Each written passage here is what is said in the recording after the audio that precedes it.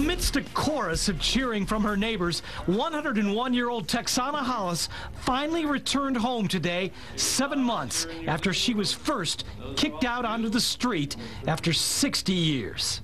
We want to give you the keys back to the house that never should have been taken away from you in the first place. And here are your house keys, Texana.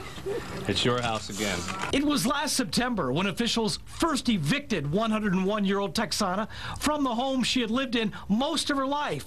She was tossed out onto the street along with all of her belongings like so much garbage. But tonight she's back in her home, a home that has been completely refurbished. Today a wrong has been righted, and she belongs back in this house, never should have been taken out of it, and I'm happy that we could participate in giving back to one of our citizens what was rightfully theirs. Oh, give thanks unto the Lord, for he is good. Texana has good reason to cry, for she is returning to a home that is so much better than the one she left, complete with a brand new kitchen, a brand new bathroom with walk-in shower, brand new everything.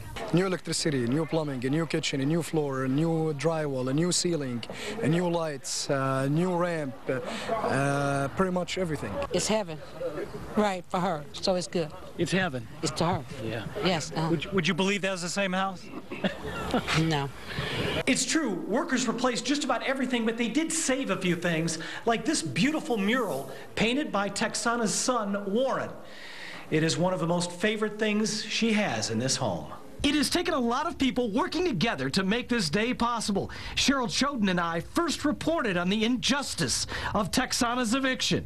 World-renowned author Mitch Albom actually bought the home back from HUD, and along with his charity, Say Detroit, spent more than $30,000 rebuilding the place.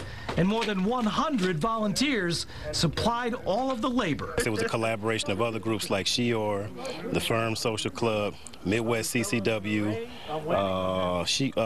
Yana, which stands for You're Not Alone. Yes, Texana's home is once again her home, and no one will ever take it away again.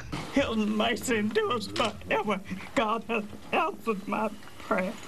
In Detroit, Bill Spencer, Channel 7 Action News.